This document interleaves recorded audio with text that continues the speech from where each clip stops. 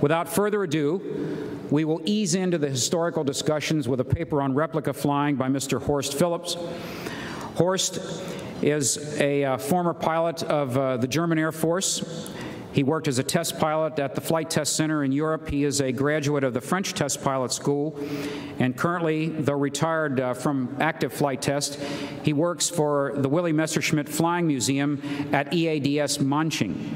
And he's the project pilot and demo pilot for Jet Historical Aircraft, excuse me. Horst is a member of the Society, and he's going to speak to us this afternoon for a few minutes on the historical flying machine Gustav Whitehead 21. How about a big SCTP welcome for Mr. Horst Phillips.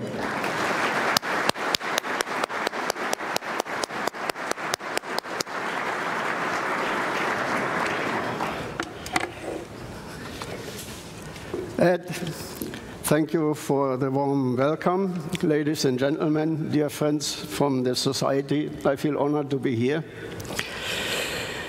My presentation is testing the flying machine Gustav Whitehead number 21B. When talking about the centennial of powered flight, we are linked more or less to the names of the Wright brothers.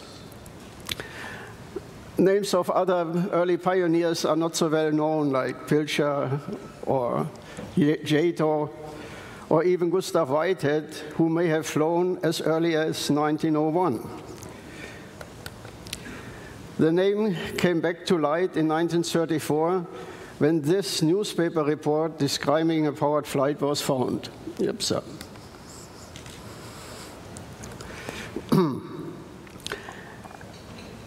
At the Wright family, several original photos had survived too, exhibiting a seemingly fully developed flying machine identified as Whitehead number 21. In course of further research, about a dozen eyewitnesses stated of having observed Whitehead repeatedly conduct flights of mainly 300 feet in distance at an altitude of 4 to 6 feet. Unfortunately, there is no picture showing number 21 in flight up till today. The quality of the glass plate photographs and data gleaned from newspaper reports encouraged US aviation engineers to draw plans. Eventually, 2 full-scale flyable reproductions were built. 21A was built in the United States at Bridgeport, Connecticut, nearby where Whitehead had lived. 21B was built in Germany, Bavaria, where he was born. The later reproduction was handed over to me for flight testing, and that's why a German test pilot is giving us a presentation about an aircraft which was developed in the United States. Though looking somewhat bizarre, it is basically a conventional design. An analyst may find more flight critical than flight promoting peculiarities. But nevertheless, when eyewitnesses were right, it had flown. And it seemingly did so. This is number 21A, unfortunately lacking flight data recording, so the power required could not be determined.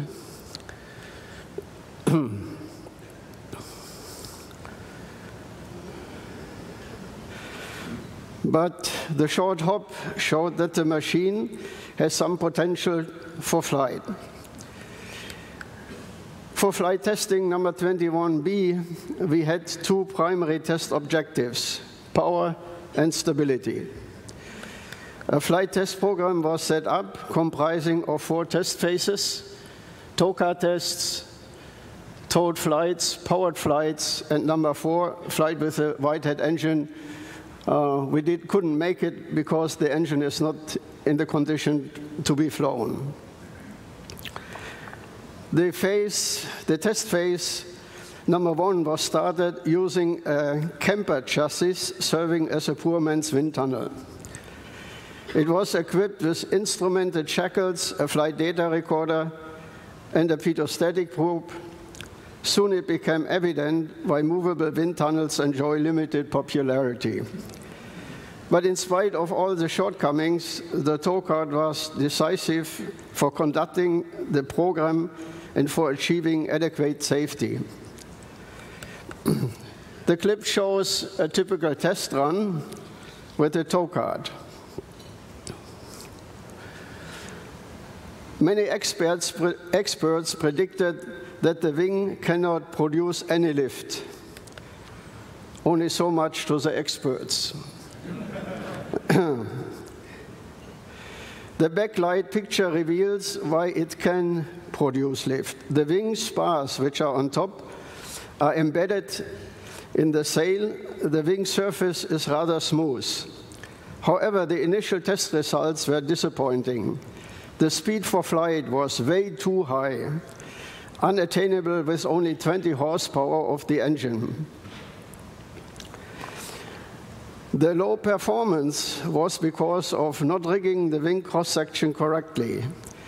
Instead of being cambered, like the wing of the original aircraft crash photo, the upper one, it was found being absolutely flat, as the lower photo shows. The wing profile was therefore cambered to the limit, to that point when the fabric of the wing began to lose the tension. Whitehead would not have bent the spars any further. With this, I had the guarantee that both the original and the reproduction number 21 had the same camber ratio and consequently the same aerodynamic performance. I guess we have 1 minute longer. I want to point out that the airplane, the original, had a tandem gear. Everybody knows the tandem gear cannot be rotated on takeoff. You have to fly it from the ground, and if you have only 20 horsepower, you are limited in speed. So it's very important that the geometric incidence is at the right point. If it is too flat, you won't get the speed to get the lift to get off the ground. If the angle is too steep, you would have too much drag to attain the speed. So it had to be just right. And for my taste, this was the most critical design point of this airplane. And I will come later to what incident angle he had. He had 9 degrees, as you can see, 9 degrees in average. And let's put it this way, I found out that L versus D max was exactly 9 degrees. It couldn't be better. This was one of the puzzling things I found when I worked with this airplane.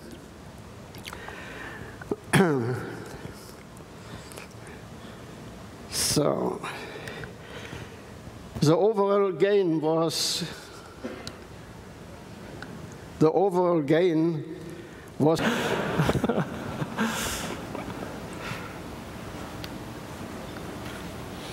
From there, much like we did with the up and away maneuvers, we went and rank ordered our configurations in terms of what was our favorite to our least favorite. And if you look there, it almost looks like the previous chart.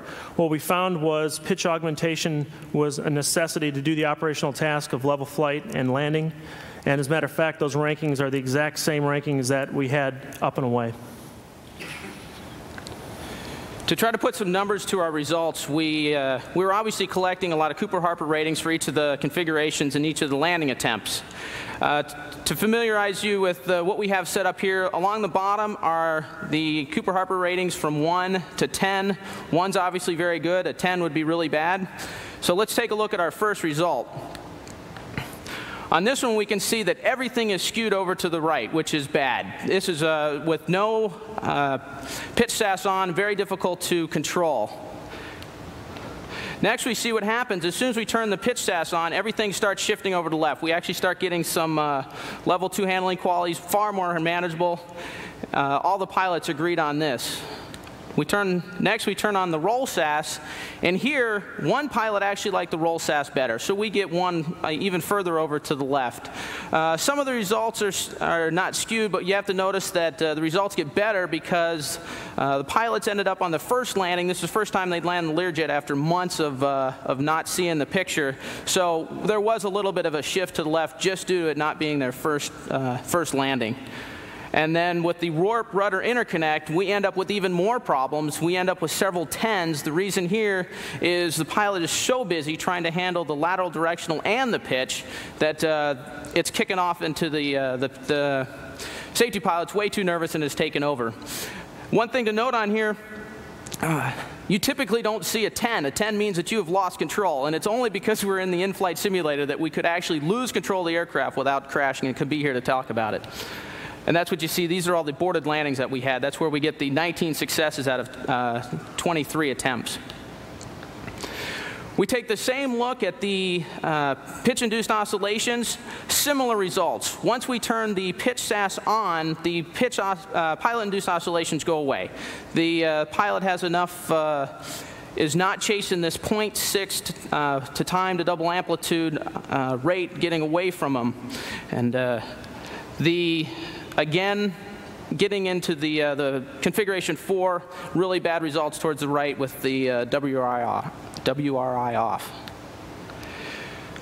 We also wanted to take a look at, that kind of was opinionated. How about let's take a look at the workload. Here, you're looking at the longitudinal deflection, where the stick is residing most of the time. And as you come in on approach, you would like the stick just to be right there in a trim position, making minor adjustments. That's pretty much what you see when the pitch SAS is on. When we turn the pitch SAS off, it flattens out. We're hitting the extremes of the flight control of the stick envelope there, trying to catch the pitch oscillations prior to disengaging our simulator. We take the same look at the lateral directional. And again, if you look at the bottom one there, it is completely spread out. Because every time you put in a control input, you're getting some adverse yaw, you're chasing it with rudder, now you forgot about your hand, and you're just chasing it back and forth. It's really spread out. This is a definite indication of how much workload is involved with that. This is a plot of the rudder pedal displacement, and Sparky was able to come up with a slightly different technique. You see a lot of high-frequency dithering in there. I'll let him talk a little bit more about what was happening during this, this successful landing. The first time I took control of the aircraft up in the air, it was somewhat of a panic, because the first 3 times that I took control, the system tripped itself off. And I thought to myself, great, we spent all this money on this program, and we're not even going to be able to fly this thing. So I quickly had to use my 2-bit brain and come up with a way to figure out how to keep the airplane in the air. So what I did was I thought to myself, what's a stability augmentation system doing? It's literally just probably dithering the elevator. So I just decided to no-nonsensically dither the stick in both pitch and roll and with my feet and yaw. And sure enough, it kept the system from tripping off. I got some strange looks from the guy sitting in the left seat, but it was an effective technique of actually keeping the airplane flying. Interestingly enough, we specifically didn't talk to each other, the 3 pilots in the group, because we didn't want to jade each other's techniques of how we were going to tackle this beast. 2 guys took the approach of basically waiting for a deviation to happen and then trying to correct it immediately. That was not as effective in the end as just nonsensically dithering the stick. And this technique itself was even more resistant to gusts, which were obviously a factor out at Edwards Air Force Base. Next, please. That just shows we're dealing with about the same rates, even though right. The 2 techniques were definitely different. Right. So in conclusion, we basically told Dr. Kulik, said if you want to build this and you want to fly it repeatedly and not hurt yourself or other people, you're going to have to do something with the pitch control of the airplane. The roll SAS was kind of up for grabs between the evaluator pilots. In the end, we basically said that if you're going to fly straight, you don't have to worry about the roll augmentation, and that could save you some time and some effort. All 4 configurations were terribly Dutch rolly and in the snaky sense. Anytime you would excite one direction with the stick, you had a bunch of other things going on that you're trying to combat with the other flight controls, and your hands and your feet were full, that's for sure. And actually, this is one of the times where when we programmed the simulator and we went and flew it, it flew just like the aircraft did up and away, so that was an actual plus, and that gave us some insight into how the airplane was going to fly. He's neglecting to mention that every single pilot crashed the first time they took controls of the Wright Flyer. Yes. Next. So our recommendations were to simply use this information to your advantage, and that simply was you need to do something with the pitch axis. And they actually, I don't know if Doc Kulik's here. Last I spoke with him, they're not actually looking at a stability augmentation scheme because they can't drive that canard fast enough. What they're doing is they're changing the actual shape of the wing to mitigate some of the problems with the pitch. And that's going to allow them to fly the aircraft safely and repeatedly. Crosswinds and gusts, boy, if you can, avoid them because they generally tend to excite some pretty nasty flying characteristics. You should plan to land in take off and land in a wide area. As you saw in the original video, we don't know if there's actually making a turn, but the bottom line is that because you excite so many different things when you start putting control inputs in, if the aircraft wants to go a particular way, then you just let it go, level the wings, and set the aircraft back down. And then, obviously, if you can, some ground-based simulation would obviously offer a lot of insight. Matter of fact, after we gave this brief at test pilot school, we took Doc Kulik into the simulator, let him fly it, and he crashed it a bunch of times too. So it's a very challenging system to fly. And he's going to be the first pilot that's going to be flying the AIAA aircraft. That's right. And I think that should be it. You'll just see the video running again while we're looking at questions, and you can see that, yeah, a lot of elevator action in there and a big, huge open field. This ended up matching our recommendations, even though we found this video after our project. That's right. Questions? We have time for a couple of questions. The airplane has not flown yet. And this is one of numerous efforts around the country to reconstruct a Wright flyer. Yeah, AIAA has 2 of them. One of them's on display right now. It's not intended to fly. They have a second one in work, and that's this standoff model that we're talking about. And that's, I mean, they're aiming towards December, obviously. Sure. Can you model any friction and breakout in the controls that might benefit something to do with your dithering technique? That's a great question. What we couldn't simulate were the actual controls that are going to be used in the Wright flyer, the cradle. We used a standard set of controls, stick. Throttle was pretty much set. We didn't touch that because we don't have any thrust effects, and a set of rudder pedals. So we assumed right off the bat that we were so far away from reality, we really wanted to just match the rates and the general flying quality or handling qualities of the aircraft. So we did not look in depth in that because we knew we were stuck. Yeah, that's why it didn't end up, people have asked why didn't the dithering technique end up in our recommendations. That's because we couldn't extrapolate to that, to the dithering technique actually working on the Wright flyer due to the different control configuration. We'll take one more. Popular or most unpopular guy in the world because there's going to be thousands of people out to see this thing. At 10:35 in the morning, we're going to have those propellers turning and take off. We have 3 tracks we're going to put down, and they've given us an 800-foot circle, not exactly where the Wright brothers had flown. And I'm going to have 3 tracks in general direction where the wind might be, and then at the last moment we can adjust it to where the wind is, because frankly, I'm not in favor of even a 2-degree crosswind in this first attempted takeoff from Kitty Hawk. With all those people watching, agony of defeat looking at my face. Do any of you have any questions for Scott? Questions? Then, Scott, thank you for that. My pleasure.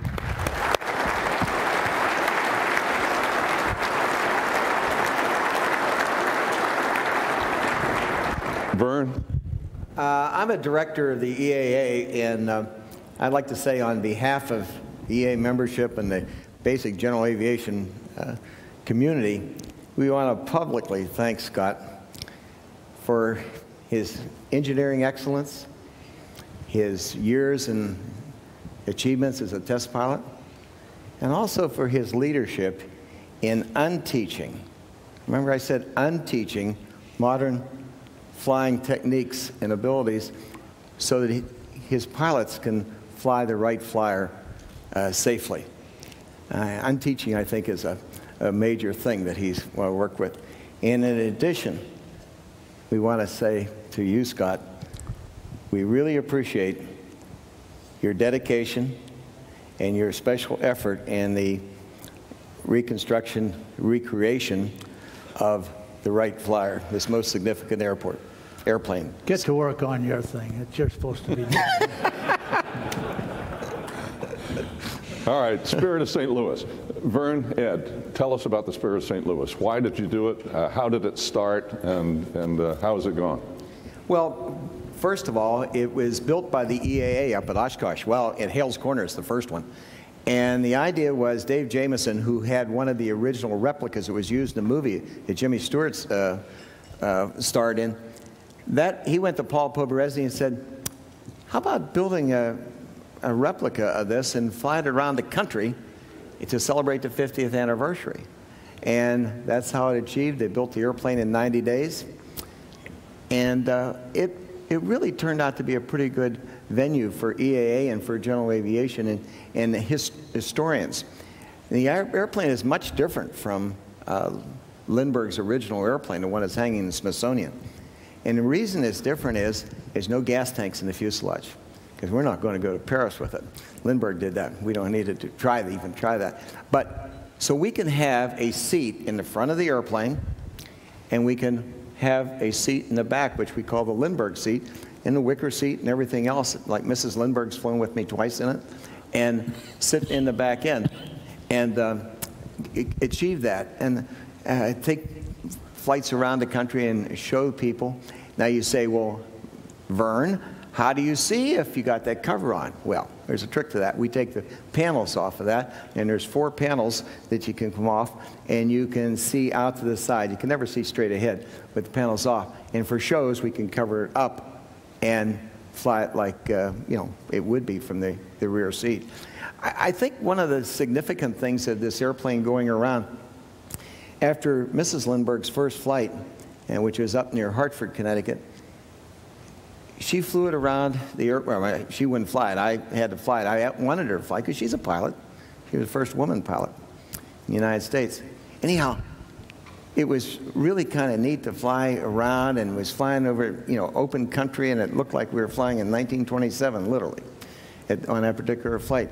But when we landed, Mrs. Lindbergh wrote in our logbook something I think is kind of significant in the fact that she had probably talked to her husband as much as he talked with anyone else relative to the flight. And she wrote in that book, I now understand a part of my husband's life. It took riding on that wicker seat for even Mrs. L to have a feeling of what her husband may have had a little bit without the weather and without the tiredness and everything else. But it was, and this is what we find out most people who fly. Well, in our audience, Ed Schneider, Chuck Yeager's flown it, Neil Armstrong's flown it, and Bob Hoover's flown it, and many others. And some very notables like we just mentioned. And then there are people who, young kids, who've had the privilege of taking them for flights to share. What would you talk about, and Ed too, talk about Lindbergh's flight across the Atlantic and what that airplane was like from an engineering point of view, design, and what he dealt with, compared to your redesign of the airplane now? Well, the redesign of the airplane is considerably different in that we don't have the fuel capacity. He had 480.9 gallons of gas on it. We have 126 on the first one. And so we had the extra seat and everything else. And they built that airplane in 60 days out in San Diego, from start to finish. 60 days. And there was little time for doing the test work that all you ladies and gentlemen do. It was basically you take it off and fly it and head for St. Louis and then on to New York.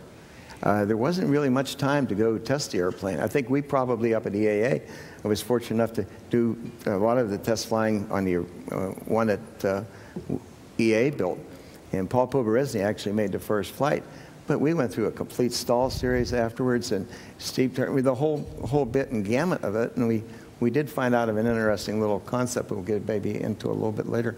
In with regard, somebody mentioned crosswinds. It's one I'd like to share with you a little bit. If I may, Vern was talking about the testing that was done. According to the logs, it was about 4 hours and 15 minutes of dedicated flight test time before it left San Diego. But the differences between the replica and the original, at least the major ones that affect the flying qualities, include a tail wheel, spring-loaded but not steerable instead of a skid. The ailerons on the replica extend all the way to the tips. Lindbergh's airplane came up short by about 8 inches, and the ailerons on the replica are differential. They weren't on the original. The replica uses a Continental 220 horse 7-cylinder radial. The original had the Whirlwind Wright engine, which was a 9-cylinder 223 horse. Let's see, the replica's got brakes and independent toe brakes on the pedals. The original, of course, did not. What have I forgotten, Vern? No radios. A J5 or a J6? It was a J5C. The J5C on Lindbergh's airplane? Yes. Thank you. There were no brakes, of course, because you didn't need them. And he designed the airplane, and he did the designing along with Donald Hall, but it was his input as the pilot, what was going in there. And he designed for one flight from New York to Paris. That was it. They made 174 flights total eventually, but that was the only reason for the design. And as Ed has said, there are things on our replica that we need to have. For instance, we need a tail wheel. We need brakes, you know, to taxi out in the concrete and the macadam and everything else.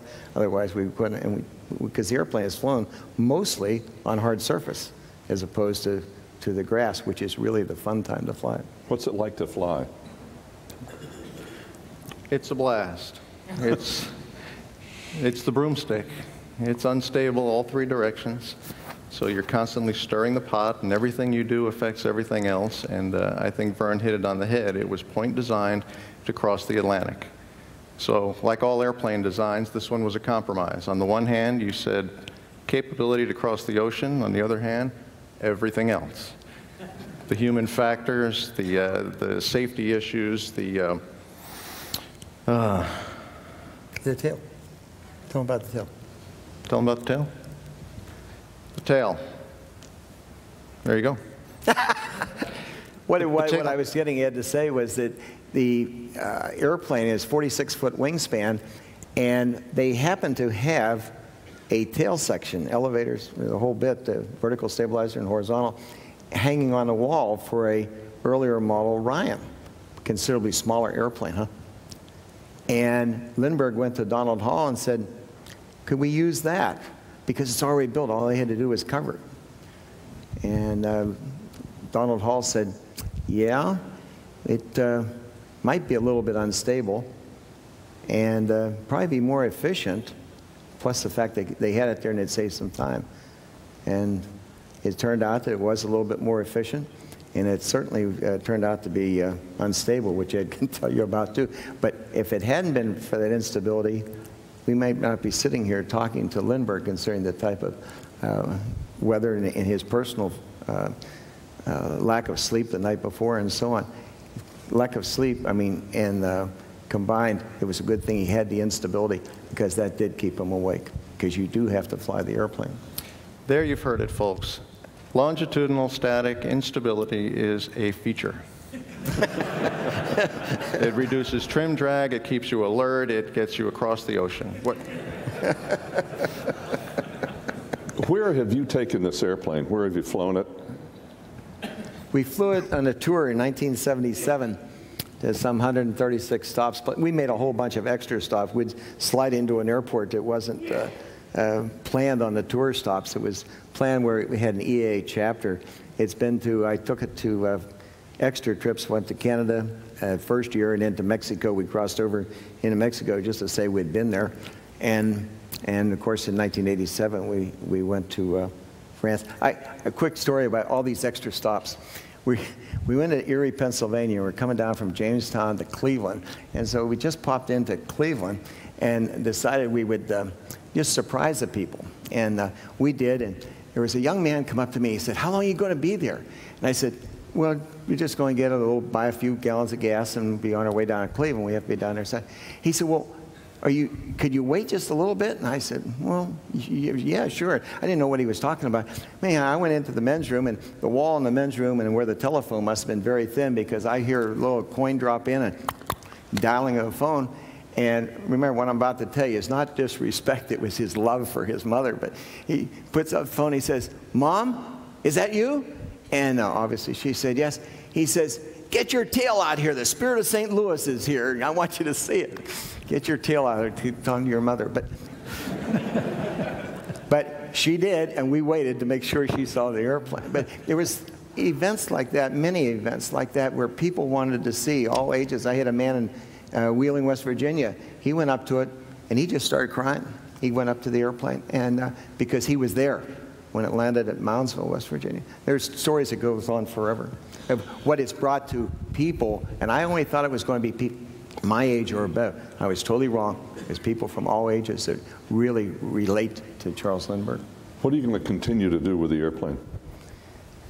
There's no tour as such in place like we did in '77 and '78 that EA had, but what we do is take it around to different shows, not necessarily air shows per se, but we do go to air shows and to very special events. Who has questions? Sir. You said longitudinally unstable. Do you mean actually they had no stabilizer trim on the airplane? They didn't need it because they were unstable? There is a stabilizer trim on the airplane. It's settable in 17 discrete places, and it trims the stabilizer. Exactly. Well, I'm not sure I heard what you said, but I'm going to say yes anyway. By way of example, the airplane, when you set it up at its 1,650 RPM cruise setting, it was indicated when I flew it, 85 miles per hour. If you slow down using just the stick to 70 miles per hour, you have to push on the stick to stay there. If you let go, the nose pitches up at about 5 degrees per second. And same thing for vice versa. If you go 10 miles per hour faster than trim speed, you've got a pull. And without that pull, it will go through VNE, which was 107 miles per hour on the replica, in under 5 seconds. So it's... You're confusing speed stability with static stability. Crosswinds, that's me. Pardon? Crosswinds. Crosswinds. Okay, crosswinds. I think it has an interesting, from a pilot standpoint, it's got a really an interesting concept. When we were first doing the first test work on the airplane at Burlington, Wisconsin, we had a pretty good breeze blow at about 20 to 25 right off the left-hand side. And we got off on another runway and then come back in and landed. And rolling out, it was just above what you call a taxi speed. And the left wing starts coming up. And it keeps coming, and stick is all the way back, and it's all the way in the corner. And it's still coming, and I thought, no, Vern, you don't want to ding this airplane on the first few flights. I bring it off the stop, boom, it popped down. That's interesting. So I took off, come back around, exact same thing, stick back all the way in the corner, bingo. Wing comes up, back it off, she goes straight ahead. So later on during the tour, same thing happened on the right side with a right crosswind. It has to be a strong wind, 20, 25. But we got out to San Diego, and Mr. Ryan was there, T. Claude Ryan, and other people who worked on the airplane, mechanics and later test pilots. And I told them, I said, what had happened? And I said, could you tell me, why? Well, Mr. Ryan that evening later on said, he said, we haven't worked together in some 40 years. 40 years. He said, we had a marvelous time back to work. He said, we don't have a clue as to why it does that. Questions for Vern or Ed or for Scott, if you've been thinking Wright Flyer? If not, Ed, Vern, thank you. Scott Crossfield, thank you. Gentlemen, see you December 17th. Question? Yes, sir. Have you done any studies to show whether Lindbergh would have made it if he had had a more stable airplane fuel-wise? No. The question would, if they'd had, the question was, if Lindbergh had had a more stable airplane, is there any indication that he might not have made it? Is that your question? Yeah. I think, I'm sorry. In other words, he'd have fallen asleep. I have not. I'm not aware of a study. Clearly, they benefited by that feature that reduced the trim drag. But this was a man obsessed with drag and with weight, who trimmed his maps and had lightweight boots. And for an airplane, He had lots of fuel there. yes, he did. 85 gallons. Interesting enough, on the oil, the tank holds 25 gallons on Lindbergh's airplane. And between San Diego, St. Louis, and New York, they only burned a little bit of oil. So in order to save some weight, he reduced the oil capacity to 20 gallons. And, of course, filled it up with gasoline, which I think we'd all do. But I think I would have wanted to put a full tank of oil in it. But worked out because he landed with 85 gallons of gas and 14.5 gallons of oil. He had more than enough. Questions? Yes, sir. Did you get it? Again? No. Oh. Did he hit the telephone wires? No, the catapult. Oh, the Wright flyer. Is the Wright flyer going to use a catapult? Are you going to slingshot down a track?